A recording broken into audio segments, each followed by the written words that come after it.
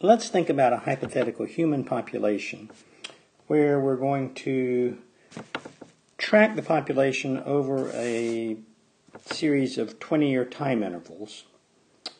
So there will be a group of people that are between 0 and 20 years old, a group from 20 to 40, a group from 40 to 60, a group from 60 to 80, and while there will certainly be people older than 80, we're not going to track people once they get past 80 years old.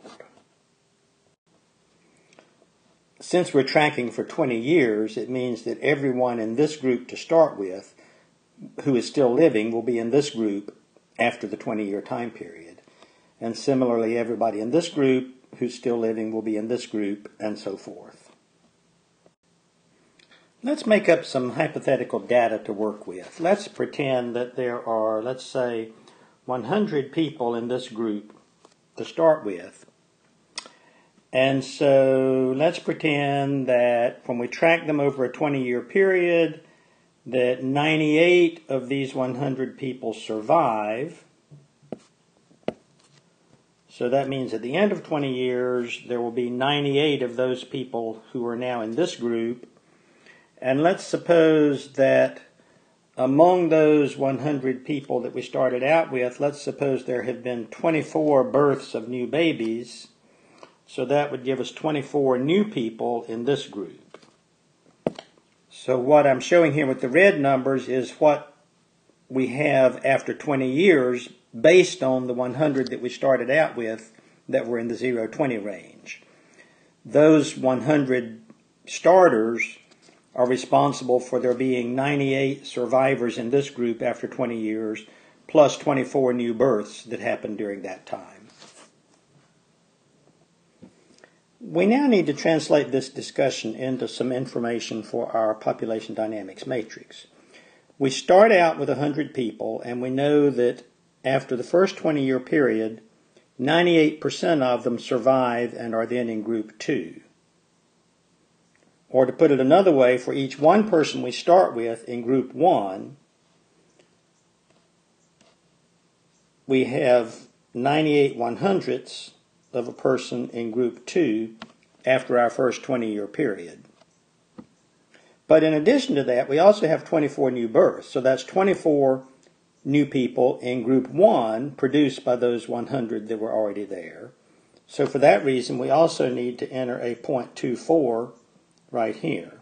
As a result of each person that was in group 1 to start with, at the end of 20 years we have 24 100ths of a person in group 1, that's the new births, plus the 0.98 100ths, which is survivors, but nothing that happens to that group of people has any effect on groups 3 or 4. Now let's make up some data for the group 2 folks. Let's say that for each 100 people we start out with in group 2,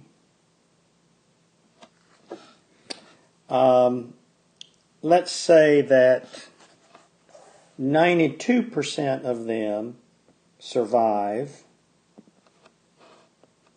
So that means after 20 years, those 100 people will be 92 people in group 3. And also,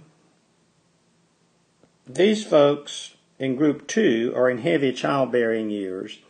So let's suppose that those 100 people that started out in group 2 during the next 20-year period produce 77 new offspring.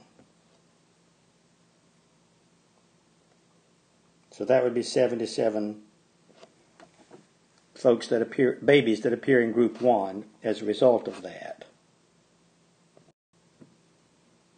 To rephrase that, for each 100 people that start in group 2, at the end of 20 years, 92 of them survive and are in group 3, and those 100 people produce 77 new births, which of course occur in group 1. So in our matrix, that says each person in group 2 produces 92 100ths of a person in group 3, starting in group 2, we produce 92 100ths of a person in group 3, but we also produce 77 100ths of a person in group 1. Nobody remains in group 2, and of course we don't get anybody in group 4.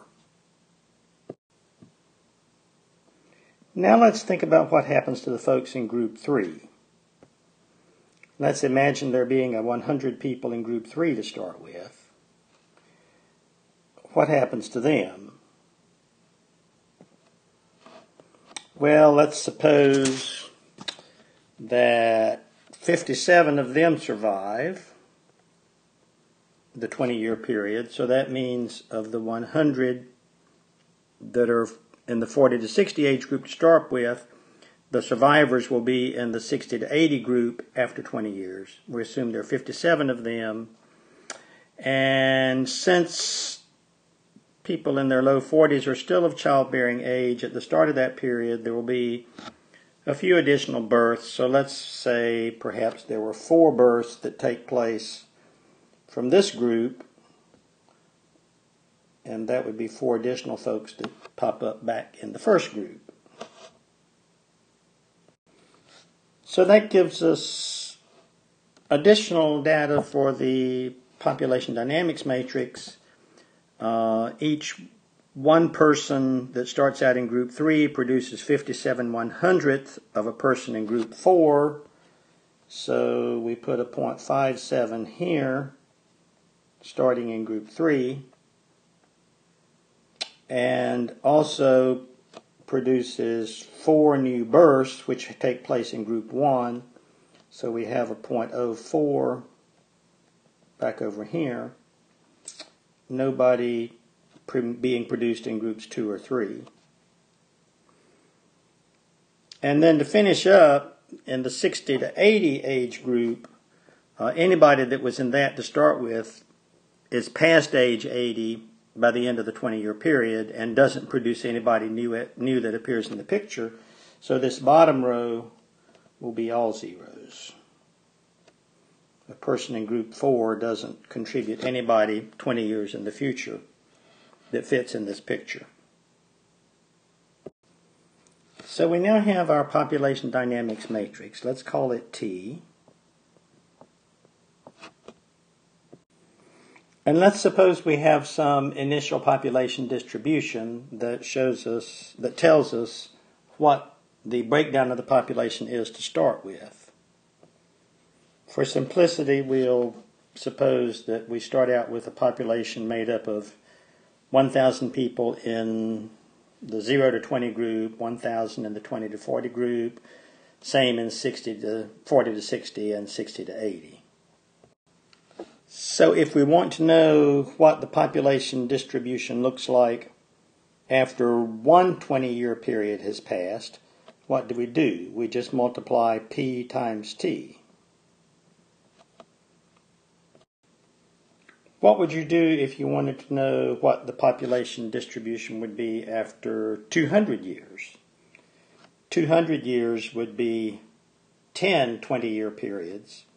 So you would do P times T raised to the 10th power.